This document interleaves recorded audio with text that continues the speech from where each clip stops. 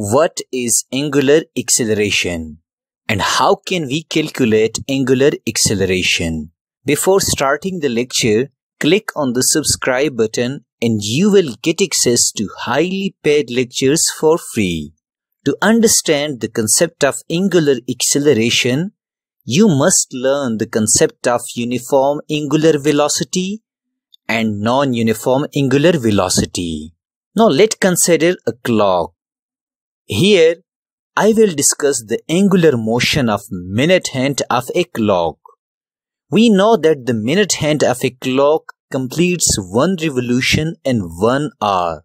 Or you can say that the minute hand of a clock completes one revolution in 60 minutes or in 3600 seconds. It means that the minute hand of a clock covers equal angular displacement an equal interval of time every time or in every hour. While in physics, when a body covers equal angular displacement in equal interval of time, we can say that the body is rotating with uniform angular velocity. Even in practical life, we observe that the minute hand and the seconds hand of a clock rotate with constant or uniform angular velocity. Thus, the minute hand of a clock possesses uniform angular velocity or it rotates with uniform angular speed. Now let's consider a Ferris wheel. Let initially the Ferris wheel is at rest. Hence its initial angular velocity omega I or its initial angular speed is 0. Now after some times, the Ferris wheel starts rotating and slowly speeds up its rotation. Let's consider that the angular velocity or the angular speed of the Ferris wheel reaches to omega f or final angular velocity. Let it is equal to 10 radian per second. Thus here, the angular velocity of Ferris wheel is not uniform because its angular velocity changed from 0 radian per second to 10 radian per second. Or one can say that Ferris wheel possesses non-uniform angular velocity.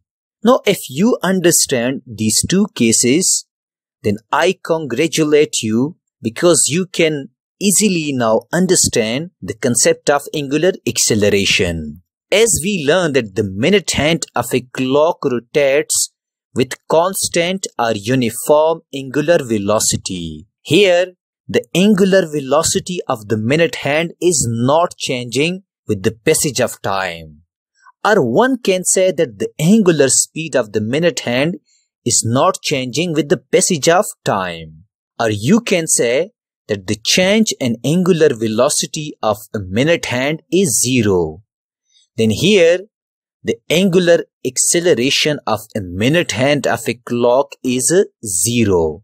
Or this minute hand of a clock doesn't possess angular acceleration because the angular velocity or the angular speed of the minute hand of a clock is not changing or it is moving with uniform angular velocity. Therefore, remember that if a body rotates with uniform angular velocity, its angular acceleration will always be 0.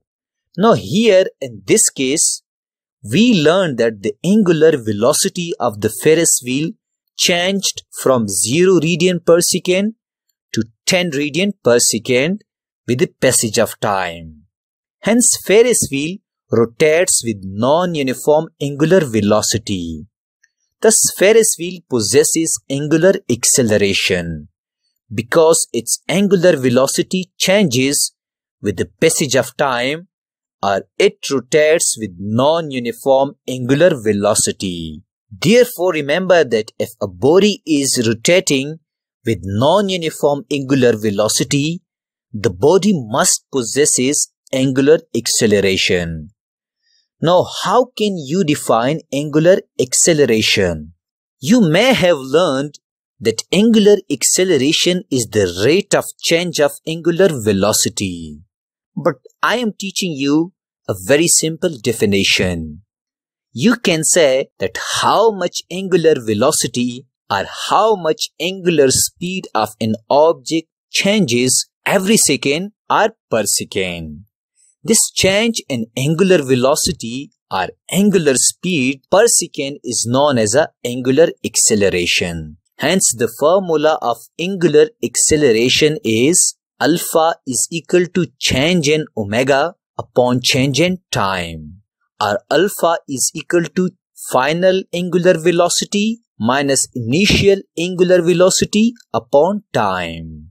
Remember that angular acceleration is denoted by alpha. The SI unit of angular acceleration is radian per second square. Angular acceleration is neither a scalar quantity nor a vector quantity, but we can say that angular acceleration is a pseudo-vector. Our angular acceleration is an axial vector. The direction of angular acceleration depends upon the change in angular velocity, and it is always along the axis of rotation.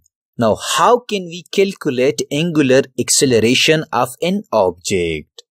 Let's consider a bike. Now, here I am interested to find the angular acceleration of wheel of this bike. Let initially the bike is at rest at point P. Thus, the wheel is not rotating.